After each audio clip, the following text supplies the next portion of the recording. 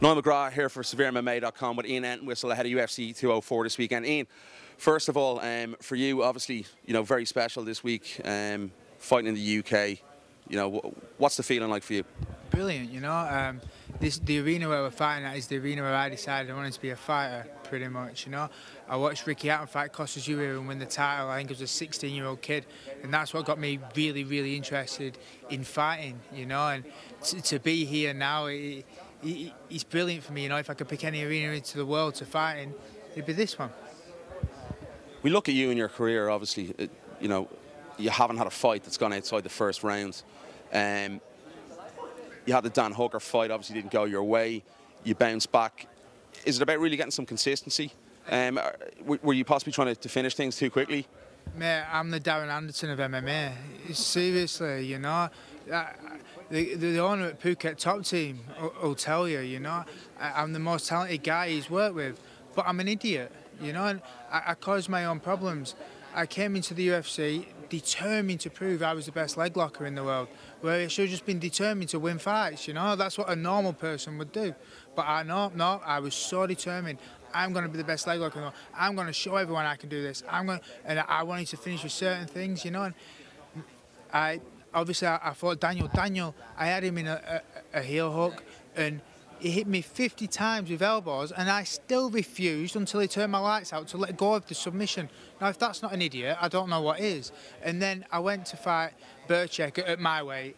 I went to fight Burchek in the bantamweight division, and I beat him in 1 minute and 6 seconds.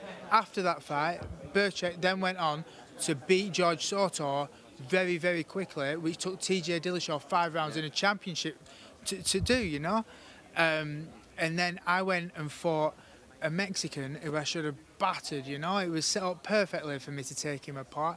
And, whether when I touched him I believed he was greased or not, it's irrelevant. He has a neck. I could have choked him, I've worked my whole life to be here, and I threw it away by complaining an official for 4 minutes of a fight, and I only have myself to blame for that. The UFC seemed to put you up against, as you said, Anthony Burchek, guys like that, Dan Hooker, Rob Fontenot, a very exciting guy. A lot of people have been talking about him. They seem to only put you in really, really good fights. So they must be expecting something very, very big of you as well. Yeah, I'll fight anyone, whoever they want to give me, I don't ever want to have a gimme, and I don't think there are any gimmies in the UFC anyway, Has that been maybe your problem when you came into promotion, that you thought you were a little bit too good? Because your attitude has even changed. You used to be a little bit more maybe aggressive towards your opponents in what you said. Well, I think having a son helped me. And I've grown up, as you get older, you grow up, and I've had to really look at myself and thought, you lost because you're an idiot. I've never looked at, you can't look at my fights in the UFC and say, I've ever been outclassed, With Daniel Hooker, scissor swept him, heel hook positioned him, transition from heel hook to heel hook to heel hook whilst he was punching me in the head, and Daniel didn't do anything apart from throw his arms about and hit me a lot in the head, and I've only myself to blame for not letting go of that leg lock and taking top position, which is a frustrating thing for me, because he didn't, whether he would have beat me or not, who knows, whether I'd have won or not, who knows, but we won't know if I continue to act like an idiot and be like, how dare you not submit to my leg lock? That's what I'm thinking. Like, how dare you? And $50,000, you know what I mean? I can't have that attitude. I just need to go out and win fights. And that's what I'm determined to do. For me, it doesn't matter, in football terms, it doesn't matter if I win from a tap-in in this fight or from a screamer from 60 yards. I just want to win now, mate.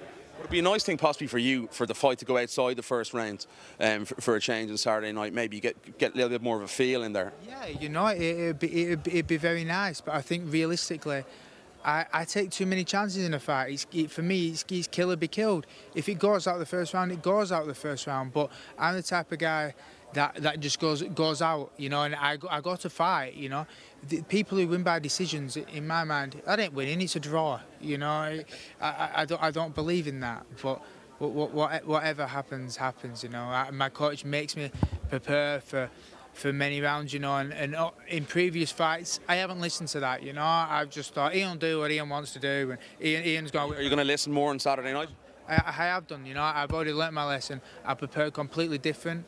For once, I'm not going in with injuries because I've not overtrained. I'm actually fit to do my rounds, you know. Sometimes I've had a little bit of, I don't need to do, look at these idiots doing 9, 10 rounds. Mate, I finish fights in a minute, you know. I haven't had that attitude, you know, and I've took the attitude of a grown-up now, because obviously everyone grows up at different rates, you know. I'm 29 now, it's time to be an adult. Looking forward to the fight on Saturday. Do appreciate the time. Anytime, mate, anytime.